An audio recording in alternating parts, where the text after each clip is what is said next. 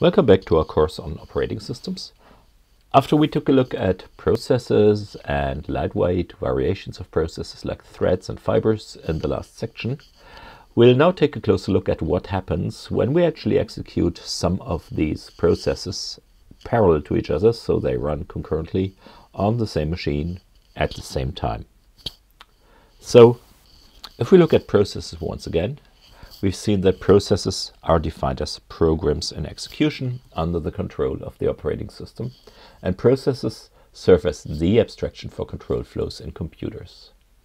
We've seen that on a conceptual level, processes are independent, so they have their own control flow, their own memory, their own I/O devices, and so on. But on a technical level, it doesn't work that way, because we may have only one CPU in our computer. So if we have multiple processes running at the same time on our computer, we have to share the CPU and other resources like memory and I/O devices between multiple processes, which means we have to multiplex our CPU. So the task of the operating system is to determine when a process has had enough of its CPU time, so when it is to be preempted, and if another process is chosen to now occupy the CPU, which of these processes that are currently ready should get the CPU, so in which order processes are executed. Processes have an address space, so they need memory to work, memory for their code and for their data.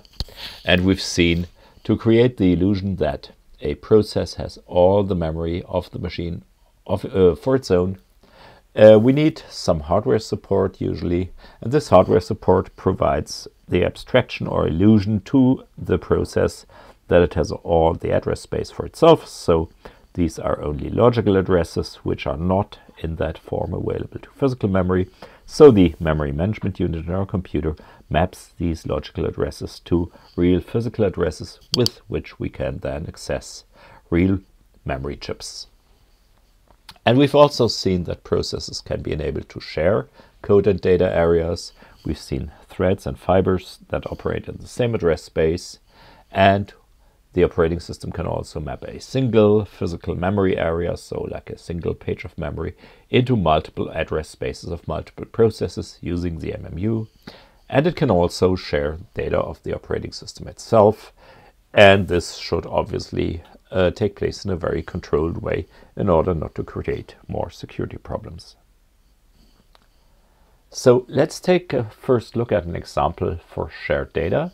Here we see a simple list implementation in C. So this is a linked list. So for a linked list, you usually have a number of elements here, and these elements consist of a payload, so the actual data we want to store inside of our list. And then it's a linked list, so we need to indicate which is the next element in the list. And in C, this is usually done by declaring a pointer. And this pointer just points to just another one of these struct elements. So it's a struct element pointer. So if we have one struct element and another one, this next pointer can then point to the next struct element in our list. Now what we also have to do when we work with linked lists, we have to provide a data type for list administration. So we need to know where the list begins, because, well, we need to search through the list if a certain element is maybe part of the list. And we also need to know where the list ends, so we need to know where to attach new elements to in case our list should grow longer. So in this struct list we have a pointer to a struct element again, which is the head pointer to the beginning of the list. And then we have something a bit more special here, which is an optimization. We have a pointer to a struct element, which we call tail. So in very many list implementations, this tail pointer just directly points to the last struct element in the linked list. This makes it a bit difficult to work with, because then if there is no single element in the list, so our list is empty, we would need some special case to handle that. So here we use a little trick. By using a pointer to a pointer, we can actually directly point to this pointer next inside of the last struct element in our linked list. And by doing this, we can very easily, as we'll see in a bit, add elements to a list of arbitrary length, including 0. So now we need to add functions to add elements to the list and maybe also remove elements, but let's just say we have a function to add elements to the list. So this function here is called enqueue. So enqueue is passed our list administrative data structure, so a pointer to a struct list. And the caller of enqueue has created a struct element somewhere, and a pointer to the struct element then is passed as the second parameter to enqueue. So this is the element we want to add to our list. So what do we do to add an element to our list? Now first we need to set up this newly passed item, which should end up at the end of our list.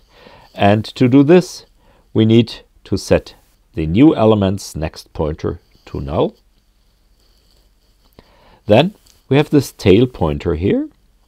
So this tail pointer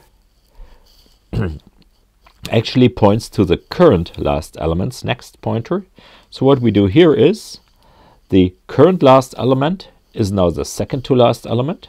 So it needs to point to our new element here that we pass. So we dereference the pointer to list tail. So we only have one pointer left here. So a struct element pointer next, and initialize this with our pointer to item. So this makes our former last element, which is now the second to last element after we added the new one, actually be a good member of our list, because as all the other elements in the list, it now points to its successor. And finally, we need to update our list administrative structure, so our list tail element here, because now we have a new tail, we have an added element to the list, and this is the address of item next, because we need to add a pointer to this again.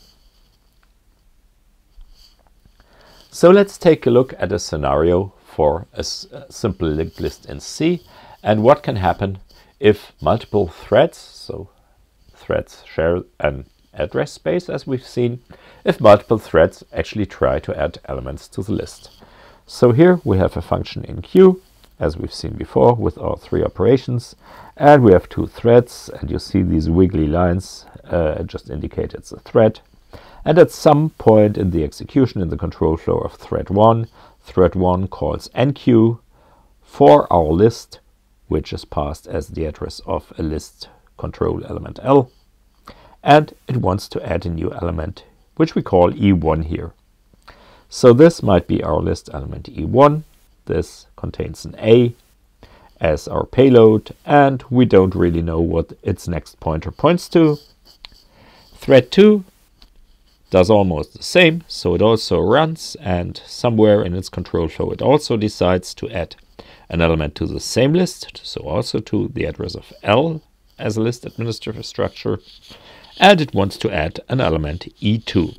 So this is element E2 here on the right hand side, which contains a B as a payload and also doesn't know anything about its next pointer.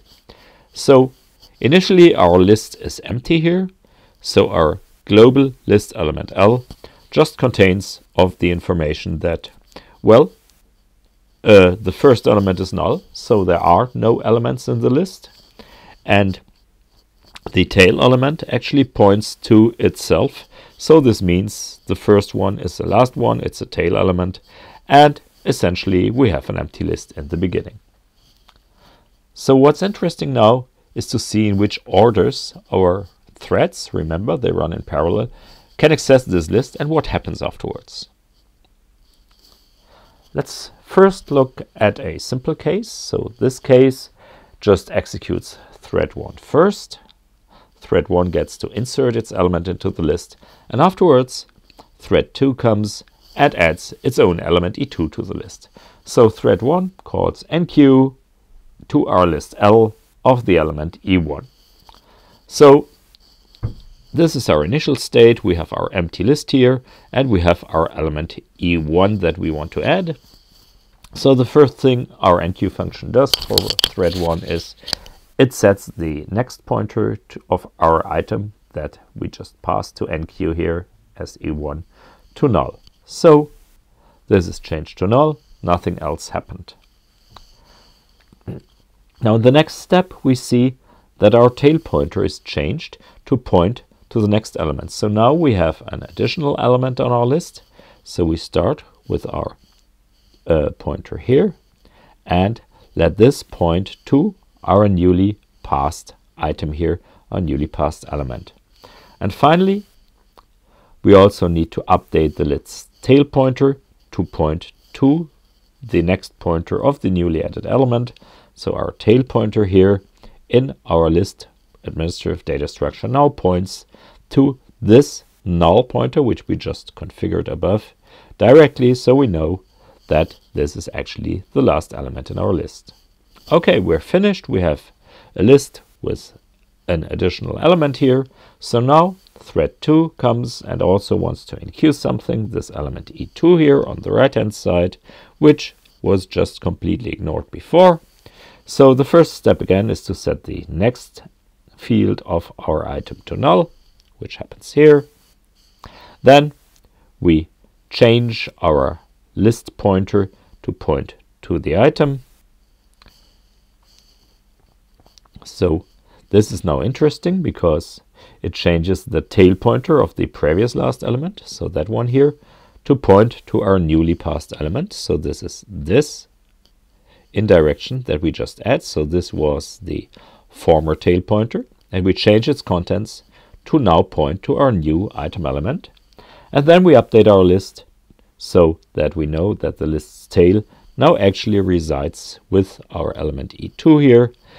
So we change this pointer here now to point from the here to over there to item E2. So this is a simple case. This is a valid list that was created. Everything's in order. So no worries, we can have two processes or two threads running in parallel and we have a valid list. But of course it can get more complicated. So we've already seen the situation that a thread can be interrupted and preempted. So whenever a thread's time slice, for example, has been used up, the operating system can interfere, for example, using a timer interrupt and switch to a different process. And this is exactly what happens here in our second case.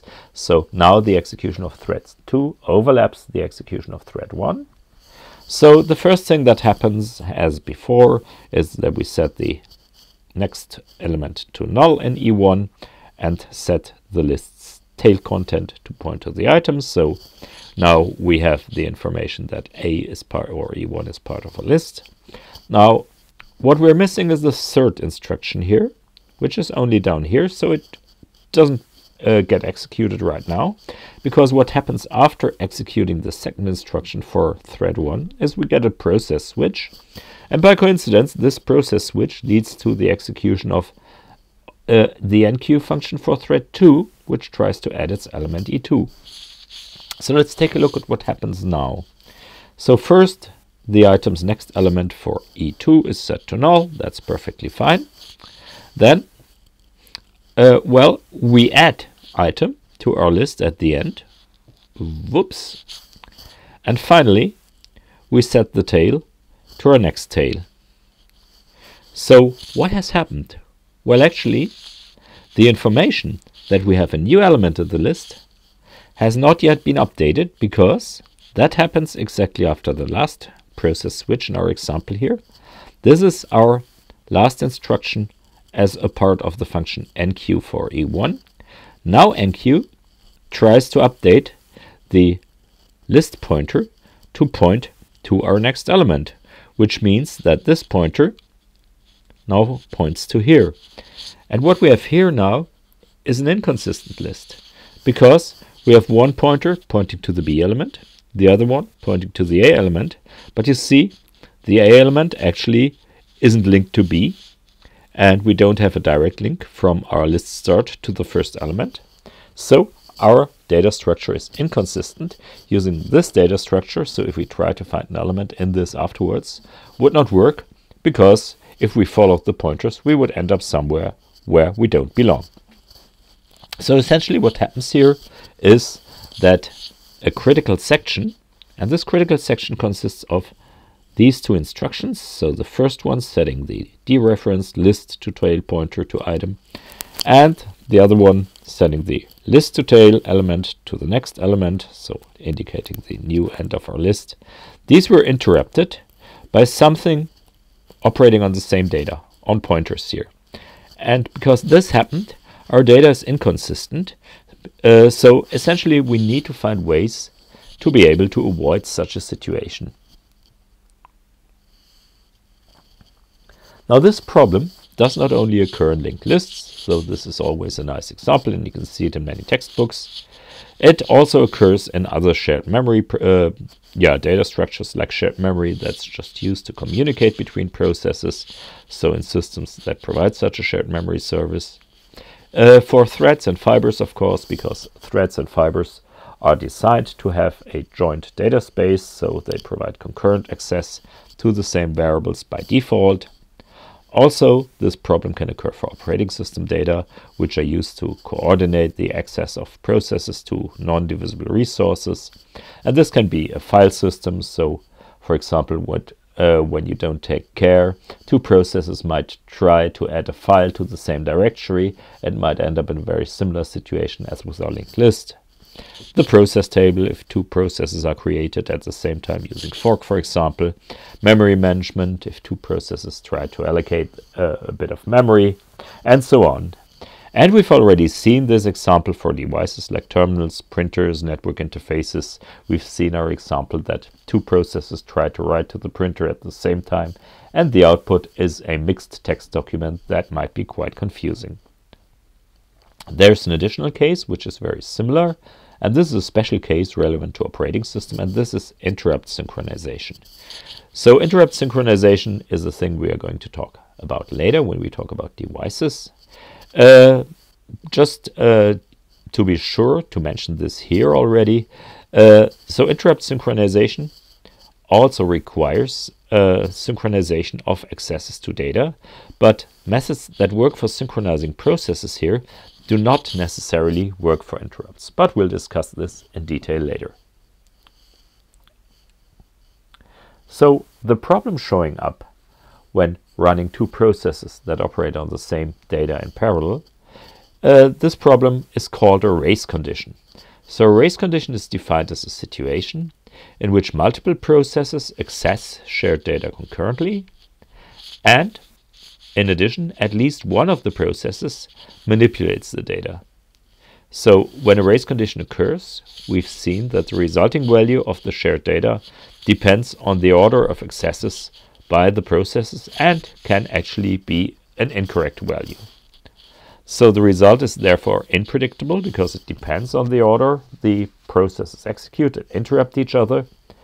And if we have overlapping accesses, we really don't know what the outcome is.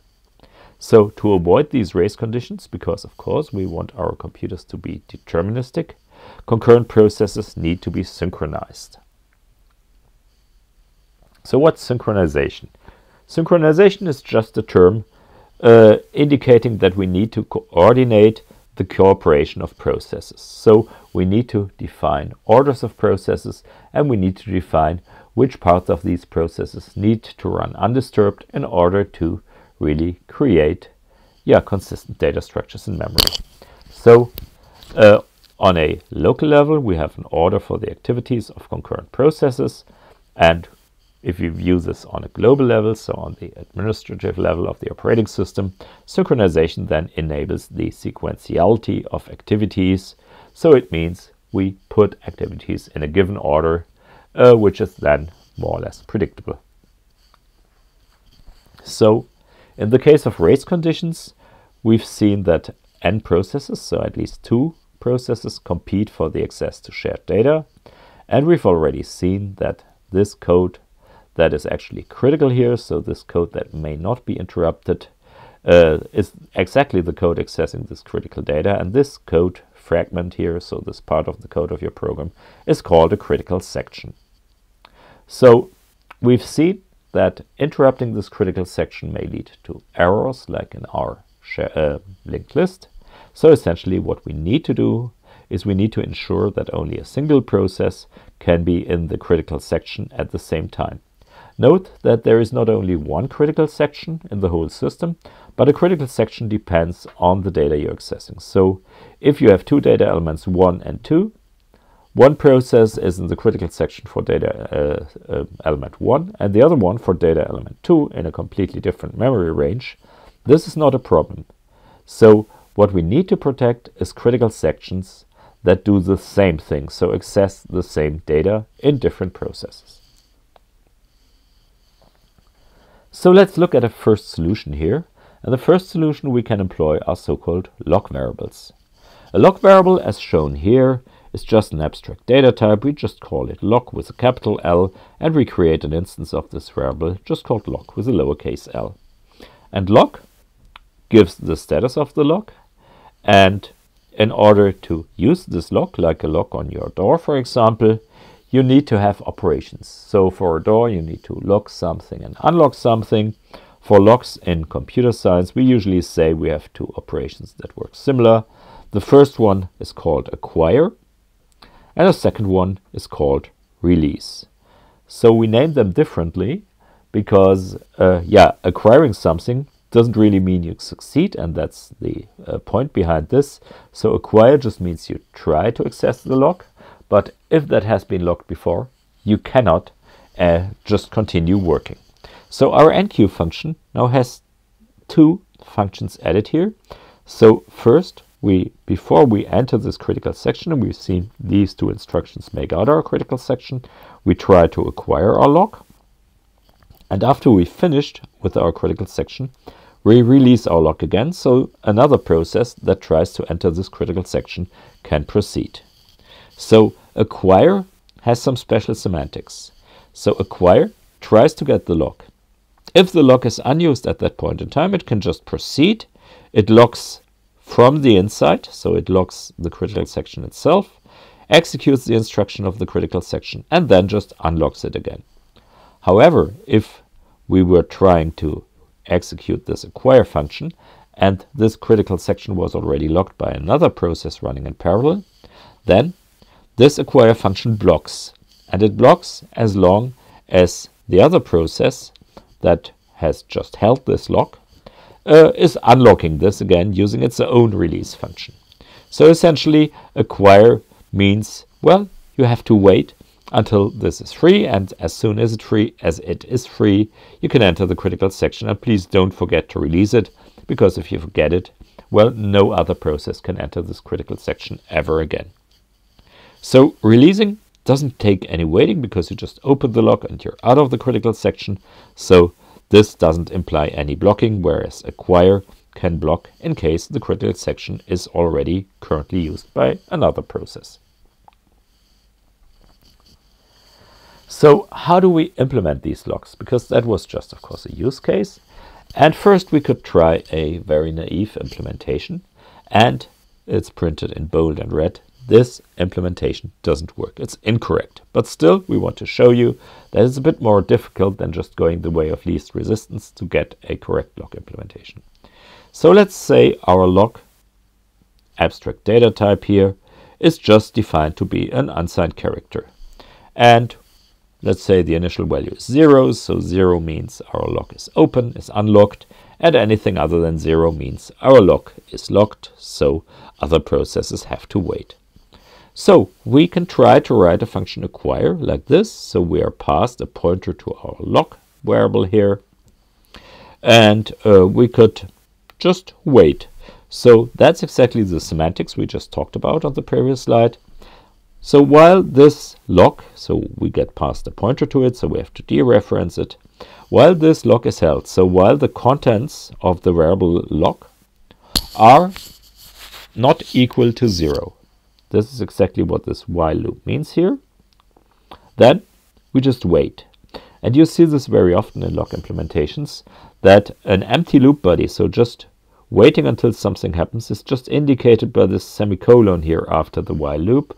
So this semicolon means we have an empty loop body, so we execute an empty instruction, so no instruction at all inside of our loop. So this while loop just continuously checks for our lock, and as long as it's not 0, it just checks for our lock again and again and again. So this empty loop body is very easy to overlook, so really take care when looking at implementations like this. And as soon as lock has became 0, so our critical section was freed by some other process, well, the only thing our acquire function needs to do is to set the lock itself to 1, so it indicates now it itself is the owner of our lock. Then it returns, so our critical section gets executed, and eventually the process that ran in this critical section calls release, so release is just passed the same lock again. And we've seen release just needs to open this lock again, so all release does is just reset this lock to 0. So, well, at first this looks pretty nice, so why is this incorrect? Let's take a closer look.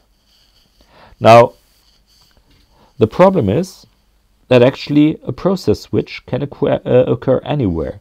So not only inside of your user program, but also inside of this acquire function, which might be a library function, for example.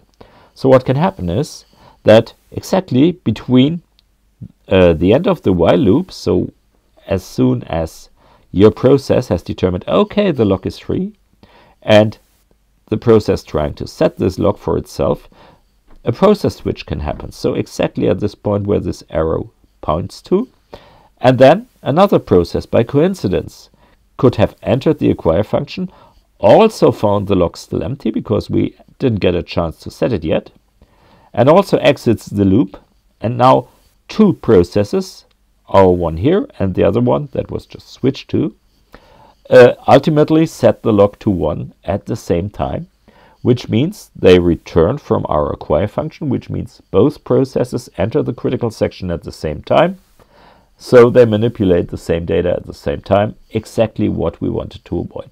So with this very primitive, naive implementation, we actually just moved the problem one level deeper because we moved our critical section to be inside of our acquire function, which obviously gives us the same problems as before.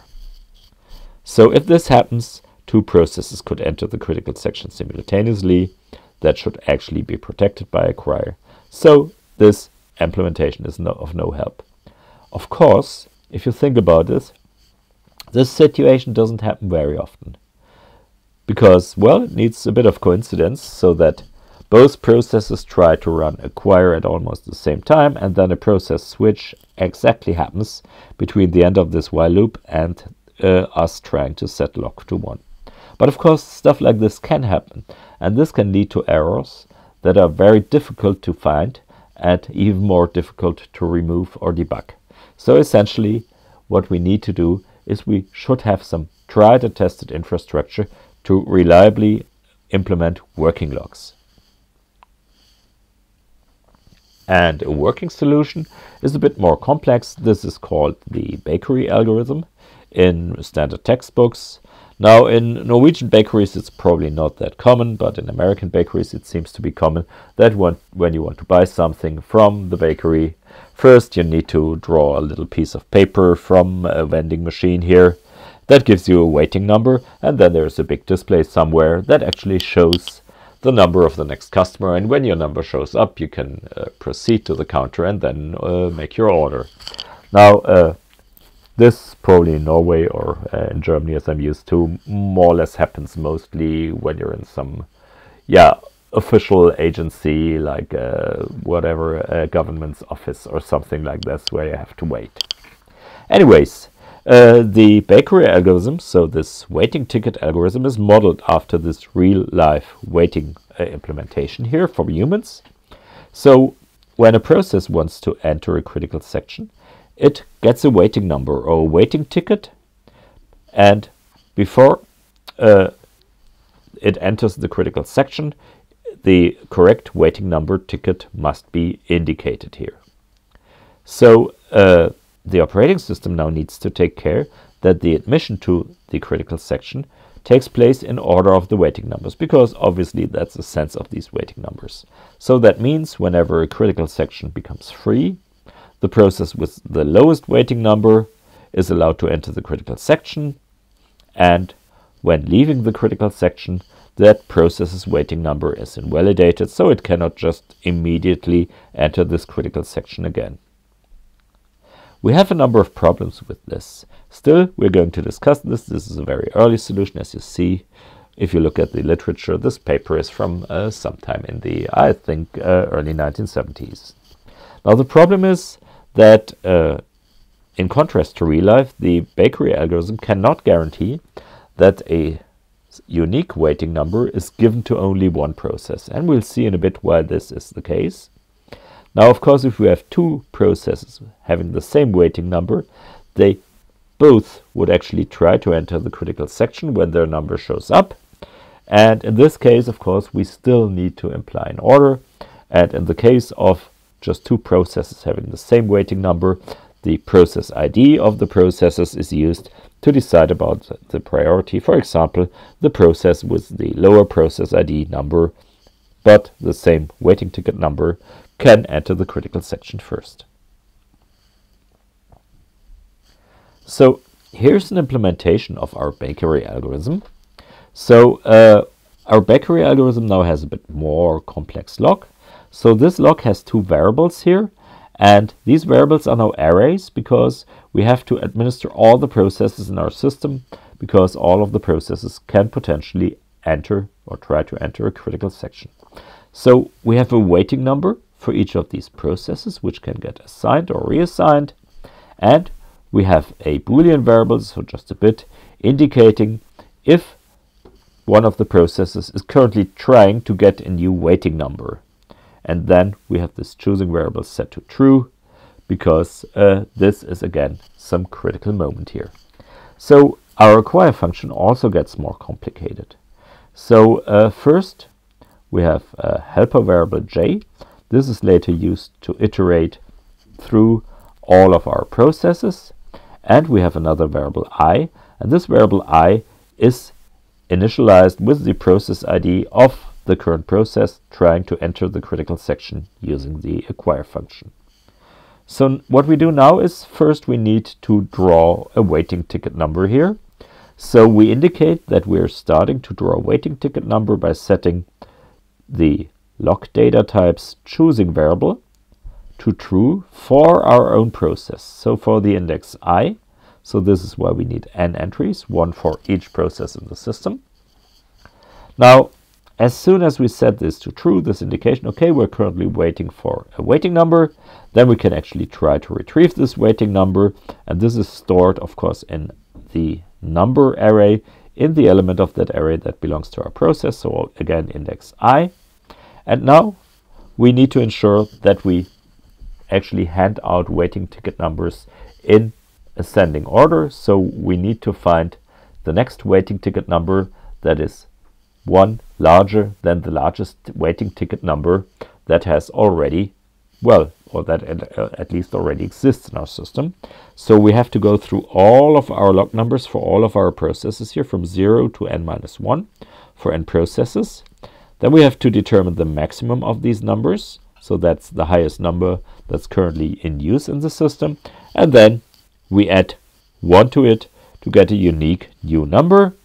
After this, we set our choosing Boolean variable to false to indicate, okay, now we finally got a weighting number. And now what we have to do when trying to enter a critical section or before doing this is we have to check all the processes, which of the processes actually has the lowest number. So essentially, we are not guaranteed, of course, now to enter our critical section because just we've got a number, but the process that is now allowed to enter is the process with the lowest weighting number that's in use. So we iterate over all of our processes here. And if any of these other processes was also just trying to choose or to get a weighting number, then we have to wait, because otherwise the data in our logduck data structure would be inconsistent here.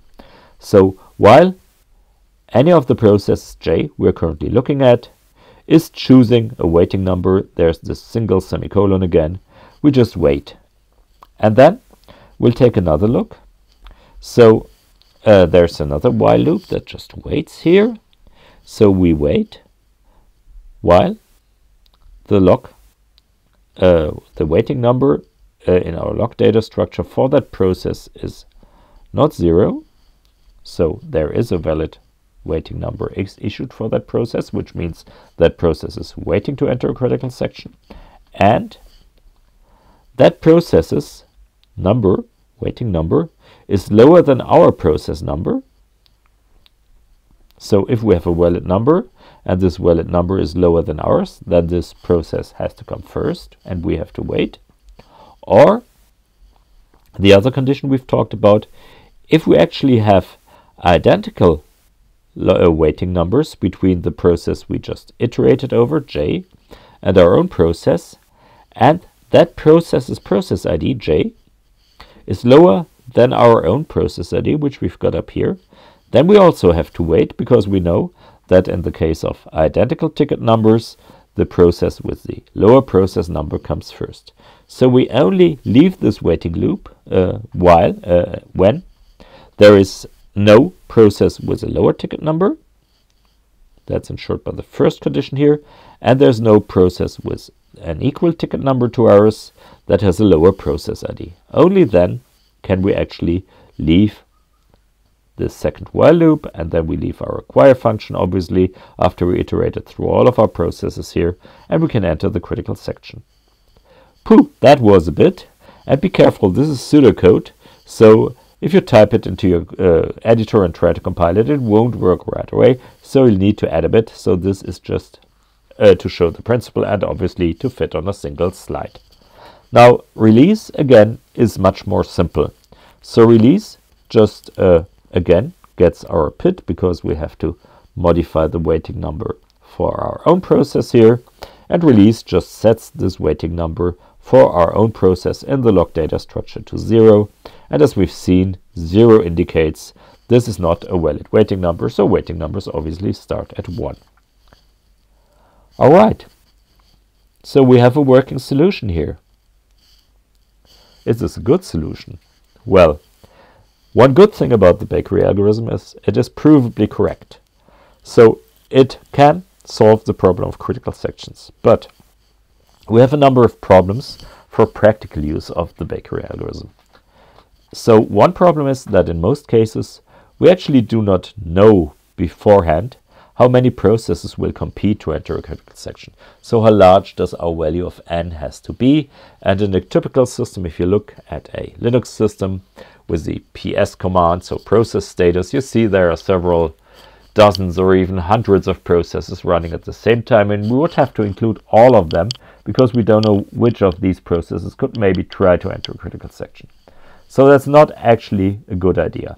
In addition, process IDs are not necessarily in a range of 0 to n-1, so there might be gaps in between and so on. So we'd have to handle more realistic process ID distributions here.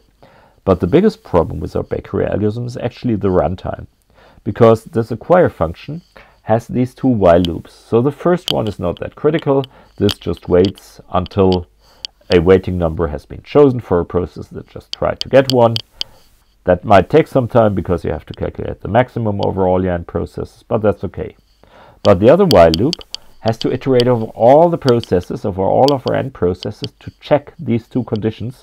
If there's a process with a lower waiting number or a process with identical waiting number but a lower process ID, and as it has to go through all of them again, well, this might take quite a lot of time. So essentially, this might especially take a lot of time because we also have to go through this list of end processes here to iterate over all of them, even in cases when no other process holds our critical section, so when the critical section is already free. So in all cases, no matter if you have to wait or not, we have to go through this loop n times, so our computational overhead for the acquire function is O of n, which of course is pretty unacceptable for large systems. So, well, it's a solution. Maybe there's something better. So the question is, can we maybe find a correct algorithm that is almost as simple as the incorrect, naive approach we've seen before? One thing we can use is a bit of hardware support here. So locks can actually be implemented using atomic operations. So very many processors actually support indivisible or atomic cycles. What's a cycle? A cycle is essentially, well, a completed operation that, for example, reads a data value from memory, or writes a data value from memory, or just performs an internal arithmetic operation like an addition or multiplication. Now, here we have special cycles which are so-called read, modify, write cycles. So these read, modify, write cycles first read a value from memory, then internally to the CPU change this value, and then write this value back to memory. Now usually these would be 3 independent operations, so anywhere between these 3 machine operations, a preemption of our process could happen, and we have this critical section problem again. So to avoid this, CPUs actually have special methods to indicate this read, modify, write access, so reading something, modifying its value and writing it back, is indivisible, so nothing else can come in between, and we call this atomic, just because, well, 100 years back, people thought atoms were the smallest particles in the world. Of course, nowadays we know better, and we have protons and electrons, but still atomic means indivisible from the old original Greek interpretation of the word. So to do this, we have to go to the machine language level, because in regular programming languages like C, there is no standard support for atomic operations. If you look at Google or the GCC or Clang manual, you'll see that there are so-called built-in functions for atomic operations to make your life as a programmer easier and more independent from whatever happens on the machine level, so your code gets more portable. But this is not part of the C standard. So in general, well, of course, these built-in functions for atomic accesses are based on exactly the machine instructions we are going to describe here. So which specific functionality for atomic operations is implemented depends on your CPU type. For Motorola 68K processors, these are a bit older now, there's an instruction called test and set. And this already shows this is something to read and modify and write, because it tests something and sets it. And test and set just gets past a memory address here in our acquire function.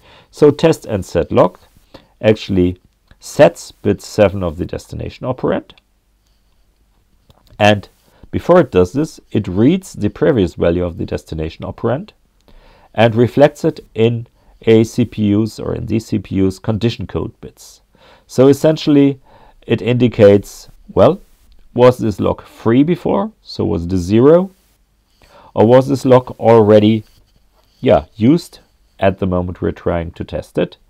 And then it returns something else than a 0.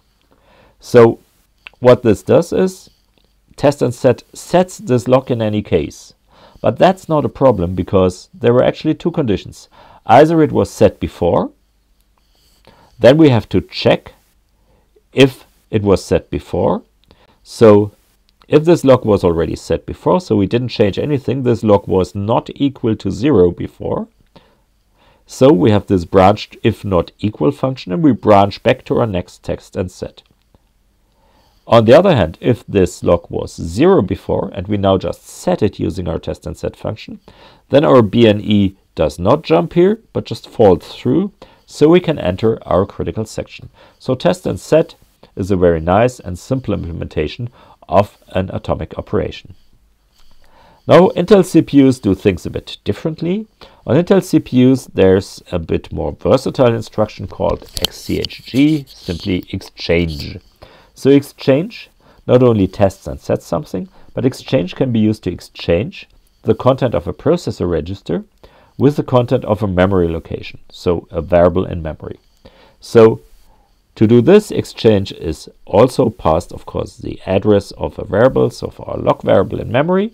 And since exchange exchanges a register, and in this case the AX register of the x86 CPU with the memory location, we need to initialize this AX register before to a valid value.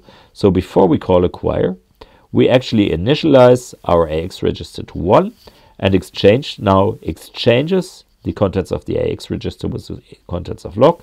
So the value of AX is stored in the memory location log, and the previous value of log, before we stored AX in there, is put into register AX. So we have the same situation as on the 68K.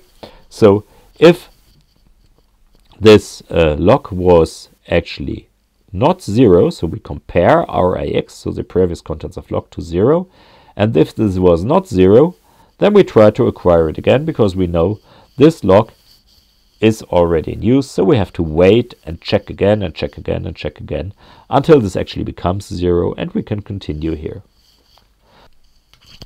ARM processors then have yet another approach to provide atomic operations. So on ARM processors you have a pair of instructions, load register exclusive and store register exclusive, and essentially these work in combination. So what we do to implement an acquire function is, first we initialize a register R1 here with a value that indicates this log will be used, same as on Intel, and then in acquire we do an exclusive load of the memory location that contains our log value to register R0. We compare R0 to 0, and only if no other load has come in between, so that's actually checked if something else has happened in between to that memory location, and the comparison was equal to 0, then we store our new value to log adder. So only if the log was free and we can check that actually between this load and this store no other exclusive operation has taken place, we acquire this log, and then just to make sure we still compare it again to see if our operation has succeeded. So this is actually returned in R0 for strAX, whereas strAX writes R1 to log adder, and if this store exclusive here has not actually succeeded because something else has come in between, then we jump back to acquire, otherwise we can enter our critical section. More recent ARM CPUs, so version 8 and 8.1, provide additional and better performing atomic instructions, but we won't go into too much detail on this here. So far our log algorithms have some significant drawback, because the process that is trying to acquire a log has to wait actively. So it's just twiddling thumbs, it's just uselessly running through this loop with no content, just checking the value of the log over and over again, while it itself is unable to change the condition it's waiting for. So this wastes CPU cycles. It necessarily also impedes the other processes which could make good use of these wasted CPU cycles, and so it can also harm itself because it does this active waiting, because the longer it just waits uselessly in this endless loop, well, in this time all the other processes cannot continue to run, so they cannot be faster in just freeing the critical section they might just be in there. This problem, of course, only occurs on a single processor system. On multiprocessor systems we have really parallelly running programs or processes, so essentially there something else can happen at the same time. So it still is a problem because we're wasting CPU times, but at least we do not hold up any of the other processes which might get scheduled to another processor. Now, what is the actual reason for a problem with critical section? So the actual reason is that a process switch, as we've seen, takes place inside of a critical section. And when this process switch takes place, the operating system interferes and can try to move another process to the running state and move the process that was just inside of its critical section to ready. Of course, this can only happen if the operating system manages to regain control of the CPU. And it can only do this when there's a hardware mechanism to change the control flow execution of the CPU to cause it to enter the operating system kernel itself. And this is usually happening due to an interrupt, so to a hardware signal that comes in, and there are interrupts from devices, for example, indicating a new character has arrived on a serial interface or a block has been read from a disk or something. Or for scheduling especially, there's a timer device which can generate regular interrupts in intervals, and then the operating system can regularly interfere and check if it's time to switch to a different process. So one idea to actually solve the problem of critical sections is, well, to disable interrupts before we enter the critical section. Then, well, if no interrupts happen, the operating system doesn't regain control. Accordingly, it cannot switch the process to another process, so we're running undisturbed. And, well, after we leave the critical section, we just enable interrupts again. And we can implement acquire and release using special instructions which just disable and enable interrupts. So acquire would use a machine instruction used, for example, on Intel x86 CPUs called CLI, which stands for Clear Interrupt Enable, which just means interrupts are disabled. And the release function then can use STI, Set Interrupt Enable, so it can re-enable interrupts. So in between acquire and release, we have our critical section here, which can then run undisturbed. Now this works, and this approach is actually used on small embedded systems to do very fast tasks, but in general it's pretty dangerous, because if a user process would just be allowed to disable interrupts, well, it could also do this for malicious cases where it wants to monopolize the CPU, so no other processes can use this very valuable CPU time. Or you could just crash in between, so your program would call CLI, would suppress interrupts, and then it crashes before it re-enables interrupts. So our operating system might never be able to regain control, or it might end up in an endless loop in between. So this is pretty dangerous. So you need to know what you're going to do, and usually when you run in user mode on the CPU today, you're no longer allowed to execute the CLI and STI instruction. This is something only the operating system kernel or code in running in the privileged CPU mode is actually allowed to do. Here you see some additional bits of syntax. So on the previous slide, we've shown you assembler source code. You can also include sections of assembler code directly inside of C code.